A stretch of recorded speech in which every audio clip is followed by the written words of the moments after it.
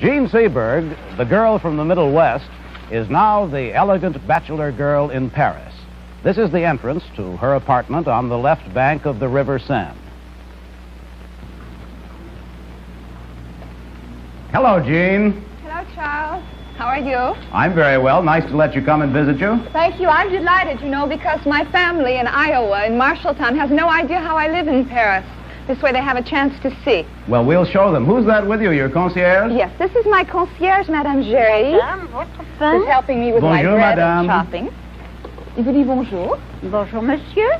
She's delighted to be on American television. C'est qui pleut maintenant? Oui, il pleut. pas Oui. beau, Non, quand mais même. ça se voit, mais ça a aucune importance quand même. She's delighted to be on American television. This is her Allez. first appearance. Il est obligé de taper là-dessus. Oui. rien. Aucune importance. I'm sure she's a very important part of your life, She too, is a Jean. very important part. You must know what a concierge does, but for people who haven't been to France, a concierge is as much a French institution, I think, as champagne or perfume. She's sort of a dormitory house mother who takes care of every building and all the people in it and all their little daily problems. J'explique que vous êtes une institution nationale, le concierge. Ah oui.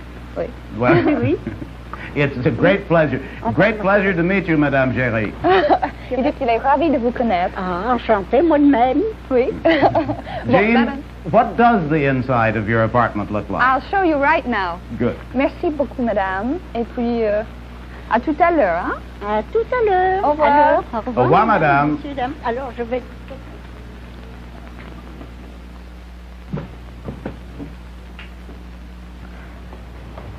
This is my den, Charles, which gives just off the kitchen when you come into the house.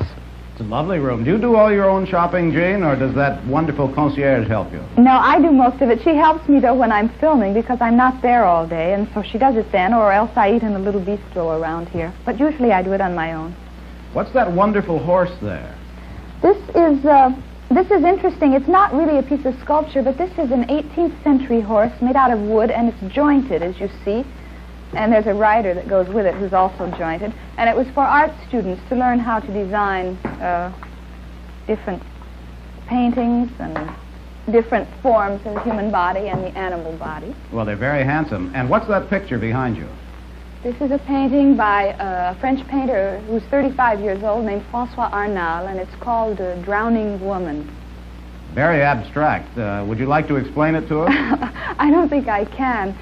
First of all, because I really don't know whether you can explain abstract art or not. I think you have to look at it and like it for the color, or like it for the movement, or for what it does to your imagination and what you feel when you see it. But it's hard to explain. I certainly don't see a drowning woman in it. Do you? I'm not sure I do, but that's a good explanation of abstract painting. Do you collect a lot of things? Not really. I have friends who've given me gifts, and then I'm interested, and I certainly have a lot to learn because my education in all of this has begun fairly lately, but I enjoy learning.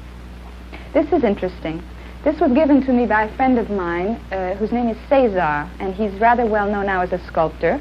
He gave this to me because he's movie struck, and I wrote him a letter from Hollywood saying, "Dear César, yesterday I saw Fred Astaire," or "I met Gary Cooper last night," and he was so delighted he made me this. It looks like a hunk of nails, which is what my grandmother called it when she was here.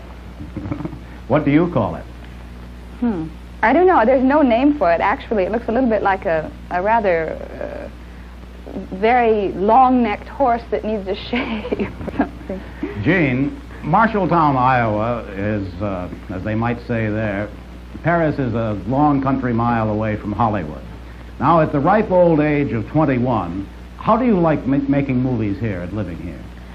I like it very much. I like it, first of all, because, as I said, there are lots of things which, because of my small-town background, I haven't learned yet, and I don't know yet. And here, besides being in contact with movie people, and besides talking movies all day and all night after work and during work, my friends, not particularly because I search them out in that way, but because all the creative forms here are mixed, are writers and painters and poets and many things besides actors or directors. And so I feel as if I have, in a way, a more rounded life here. Mm-hmm. What are those bottles? These are French milk bottles, old-fashioned French milk bottles. I think they're tinted silver now. Actually, you'll never get a Frenchman to drink a glass of milk anyway, but they're rather pretty. This is another painting by Arnal. Uh-huh. And this, I think you know, because you admired it a while ago. This is a painting by Tamayo of watermelons. It is a beauty.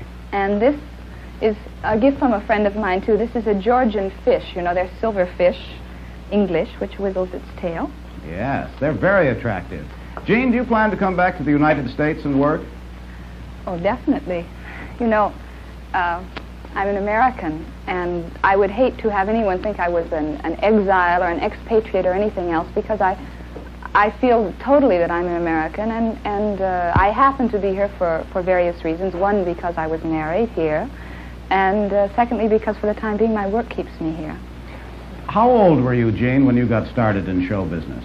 I was 17, and my high school dramatics teacher wrote Otto Preminger a letter to ask him to hear me read for St. Joan, which, of course, had a lot of advance publicity, as perhaps you know, and, of course, was a disaster, as I'm sure you know. Yes, I remember that. The reviews weren't so good, were they? No, they weren't good at all, and in a sense they were quite justified in not being good, because I wasn't ready to do it, and although I had all the determination and perhaps much too much confidence, which you can only have when you're rather ignorant and very young and naive, I suppose it's what you call chutzpah, then, you know, I simply didn't have what it takes as far as being a professional, as far as knowing the technique of my work to do it. I had to learn. And you can never, as I've realized since then, force a new personality on any public. They have to select you. And all the publicity men and all the producers and all the talent of the best directors in the world is not going to make the public accept you if they don't choose to on their own. And when they didn't accept you after that first picture, St. Joan, you didn't take the reviews lying down, though, did you? You went to work. Well, I was very lucky because Preminger continued to believe in me, and he put me in Bonjourtry's tests, in which the reviews were considerably better, although still not everything that we would have hoped for. Well, they were a big improvement. And then you studied a lot, didn't you? Yes, I did.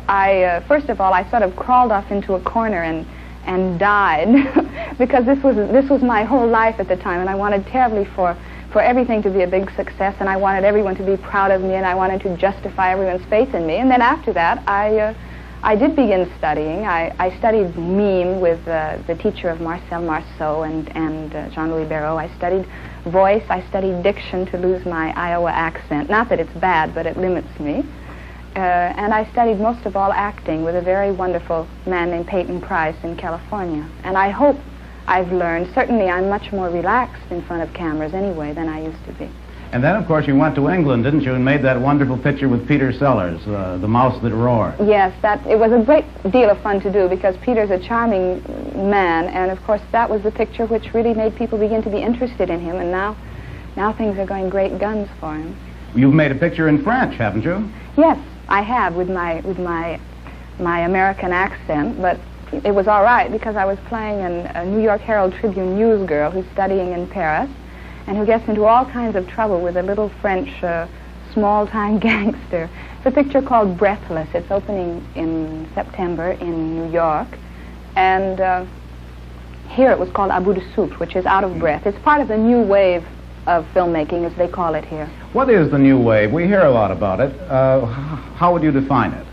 Well, it's hard to define. You know, they resent very much being all grouped together. What it was, really, was a group of radical young film critics who resented the very conventional filmmaking and all the high budgets and this and that, and decided to take cameras in their hands, to take unknown actors or actors who looked as if they had had no professional training, to hide the cameras behind trees or in push carts or wherever they wished, and shoot low-budget movies which they thought had more life in them, a little bit like the Italian school when Rossellini and De Sica were making the early neo-realist movies. Well, they've been a big success. Jane, what's the rest of your apartment like?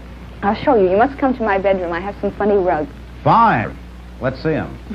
You might know that any rugs made in France would have hearts on them. You know, they're supposed to be obsessed over here with l'amour, l'amour, l'amour.